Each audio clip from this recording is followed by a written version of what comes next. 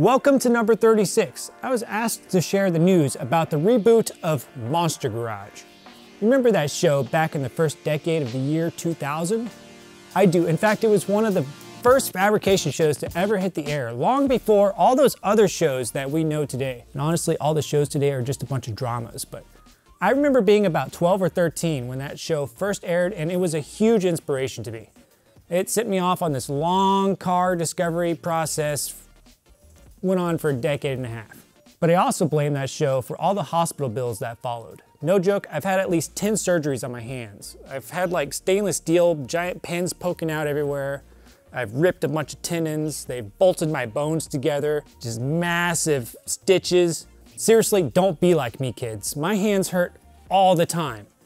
You have to be really careful around these machines. I'm only 32 years old, but my hands feel like they're 60. It sucks. But why are we talking about Monster Garage with Jesse James? And why do they need my help promoting the show?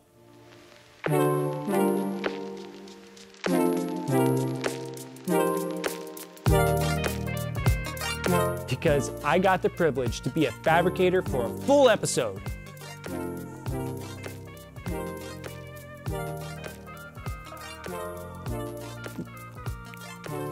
This is what it's supposed to pop.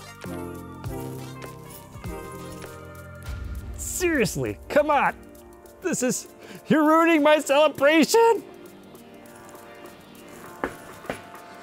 Oh. Oh.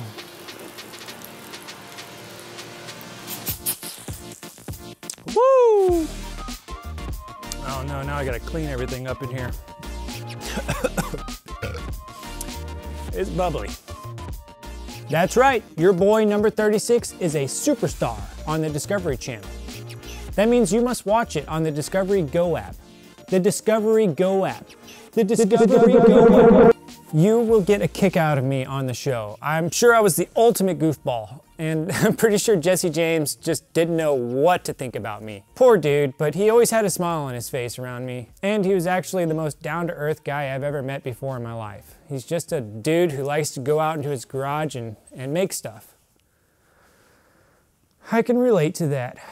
For those who haven't seen or remember the show, they would assemble a team of 5 dudes or women and give them just 5 days to create whatever challenge they have in mind. For example, in an old episode, they converted a Miata into a jet ski.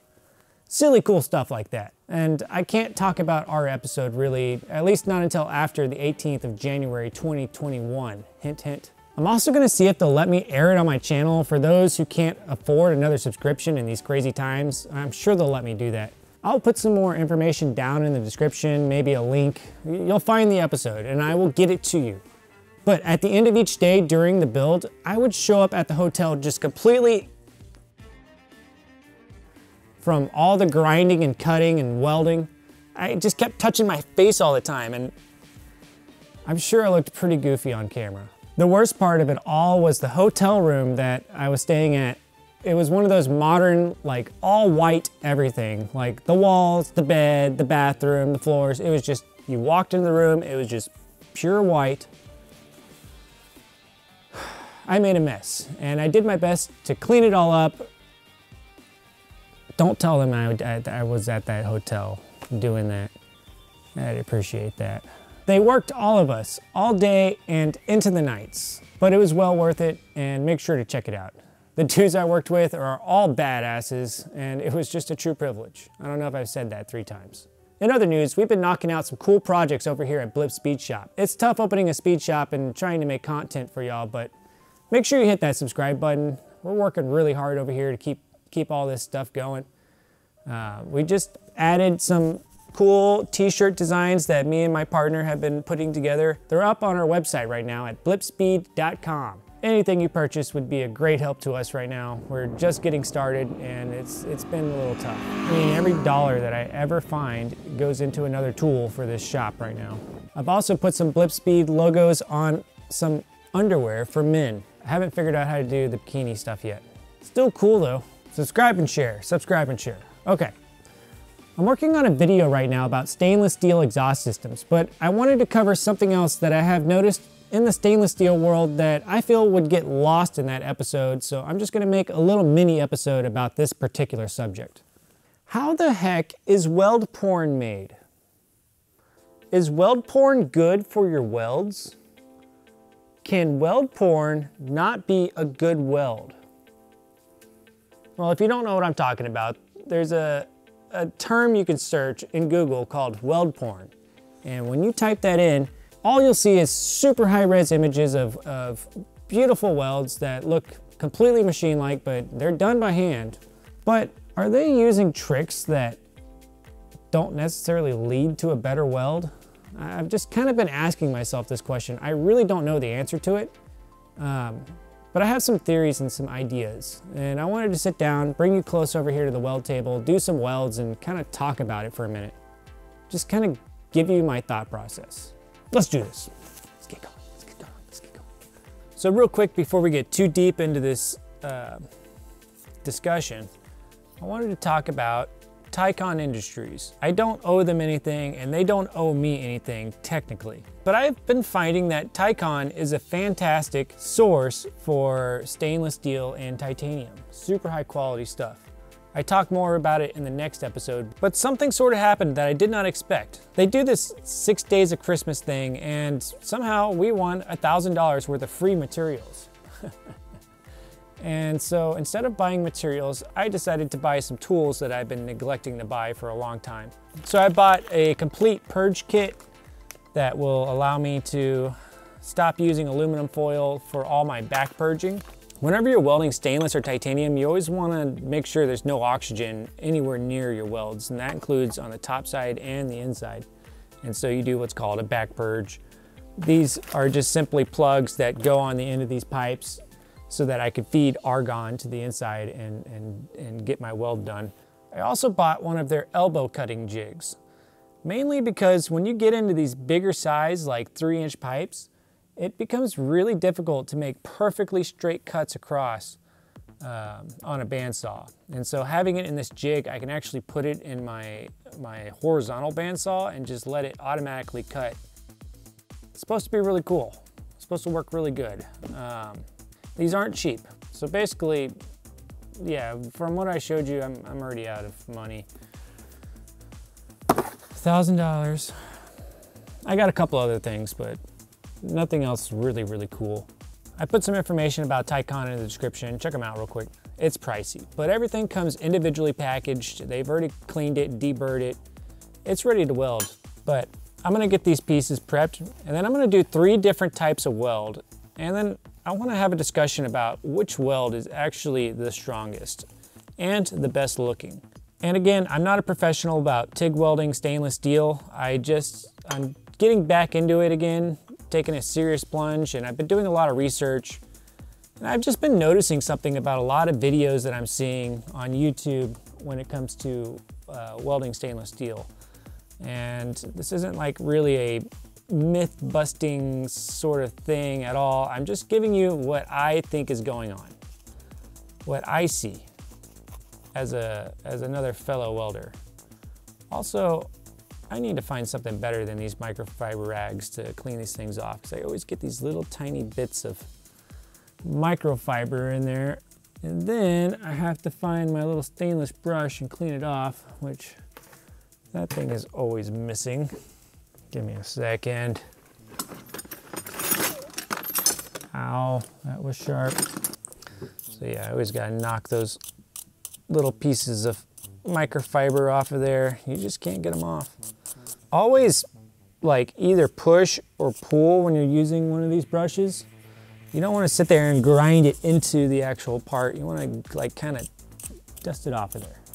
Probably gonna wanna use the jig for this. Give me 1 second. I'm just gonna get this tacked together real quick and then we'll talk about it. Do some real quick welds, as tiny and as precise as possible to hold these pipes together.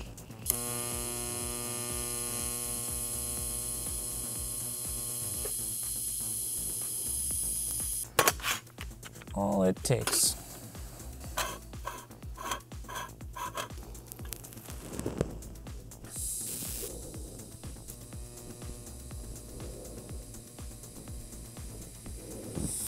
That's a noise that always makes me nervous when that high frequency is sitting there hunting for something. That's how you shock the shit out of yourself. It's like, I can't find the metal. Let me go right through your heart. Oh, you know what? I'm gonna need one more cut on this. I'll go do that. I'll be right back. Just be patient. Give it a minute. Just ignore all that nonsense right there. Don't look. Everybody look away. Stop looking at me. I'm gonna show you the two most common types of weld that I see all the time and I kind of disagree with. Let me do them real quick and then we'll talk about it. Oh, let's put the purge plugs on. Let's give those things a shot. Probably gonna be this green set. No. It's probably gonna be this yellow set. And then it has some type of diffuser. We'll have to get those installed. My stainless steel throwing knife that I keep at my desk. My guess is this diffuser is supposed to go inside here. Yes, nice. And then a little, nice. This is my purge line. Just gonna pop that on there. Okay. Ready to weld. So, the first weld I'm gonna do, I'm just going to establish my arc and just travel across this pipe with no fill rod, no pulsing. Just gonna, this is one of the most common welds that I see. So this entire chamber will be full of argon, no oxygen. What happens is when you're welding and you're doing a full penetration on this weld all the way through to the other side, it causes what's called sugaring. And sugaring is just the stainless steel reacting to the oxygen, probably making some type of oxide. Always back purge. If you're buying a $2,000 stainless steel exhaust system and they don't back purge, run away from that shop.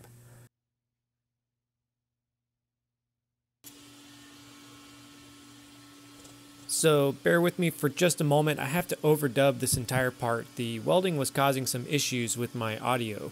But this is the first weld I did. I didn't use any fill rod or do any type of pulsing. I just gave it all of the 65 amps and slowly moved across the pipe. So I turned on my pulse modulator and I normally like about 2 pulses per second. And I like to turn the amps up just a little bit to maybe like 70.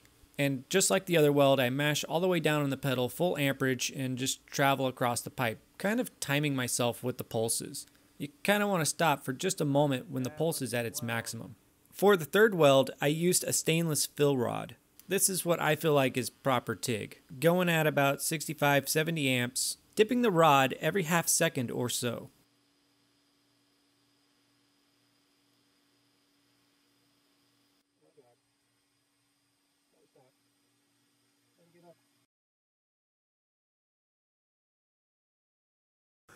Okay, so this is the first weld we did. This was the straight, no pulse, no rod, just melting everything together straight down the line. This is the second weld where we had the pulsing action going on. It's pretty much exactly like this, except you just get maybe just a little bit more of a actual fake puddle looking weld. The weld just comes off looking a little bit more realistic, but it's still, we'll talk about this in a sec. And then this is the third weld where I actually used the fill rod, and as you can see, it's not nearly as clean as the other 2 welds, but this weld is going to be immensely stronger than these 2 welds. And this is pure speculation on my part, but I think it's because when you kind of rub your finger across this, ow, after it cools down, but I'm not gonna be able to like film it in any special way, but it craters. Like the pipe is going in and where the weld is, it actually sloops down and then the pipe goes again. That's a few thousandths of an inch taken away from the total thickness of this material. And that's why I think that is a inferior weld, because the metal is just not as thick. Same thing with the pulse welds, just the exact same thing, just a different type of makeup. So when I do the welds with a fill rod, you can see it actually bulges up and over, increasing the ultimate thickness of this pipe. That's what I think. I made this video specifically so that, you know, when you buy a header and you see this style on it, which you most likely will because this is the way most of them are done, you just kind of have an idea of what they just did. Here, they maybe put in a little bit more effort to make it look like a legit weld, but this is still not a legit weld. You can definitely learn how to weld, TIG welds like this in 10 minutes. You can sit down with me and I can explain it to you, put the machine on the right settings, and you will be able to follow this line and make that weld. It's when I hand that fill rod to you and ask for you to do a dip every half a second as you're traveling across this at 65 amps. It's not so easy. The most common thing that happens is you're welding and you end up sticking this fill rod into the electrode and it welds itself into place, and then you're like, oh, it's stuck, and then you kind of pull it up like this, and this is still attached to the tungsten. Well, you just finished the circuit and you're just gonna get shocked to living shit. So this type of welding takes years and years and years of practice, especially if you don't have somebody around you who knows how to weld like this already. You're gonna be doing so much research and so much looking online, but it's worth it. Hey, thanks for watching our video today. Really appreciate it. Keep an eye out for the Jesse James episode. That's coming up soon, January 18th. And then I will be releasing another episode about stainless steel exhaust systems. And you're gonna wanna see it. It's pretty cool. All right, guys, have a good time. Thanks for watching.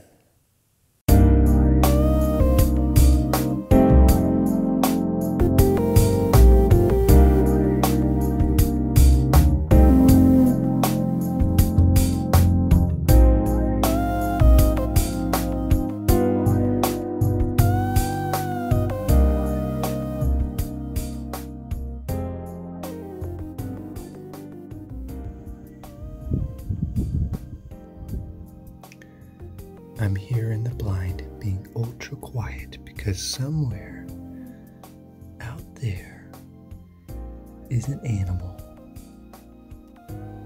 And I'm hungry. I don't have money for food anymore. So, I'm sorry, people. But please, like and subscribe, because if you subscribe, I don't have to shoot any more animals to survive. I'll just let the butcher people do it. Alright, thank you. Goodbye. Oh my gosh, it's coming right towards me. Ah!